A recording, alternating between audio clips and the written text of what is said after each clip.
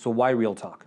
Why do we have this show? In this country, we have seen good times and a lot of bad times too. And I get frustrated with all the negativity that's out there when business owners talk to me and say, it's because of the government, it's because of the financial institutions, it's because of whatever excuse they bring out there. I want business owners to take ownership of what they do. Find out what makes people successful, what they can do to actually grow. Because when they grow, they hire. When they hire, people have jobs. And we can become a better business-focused society if we can just focus on how we compete with the world. One way of doing this is by learning from other people's success and their failures.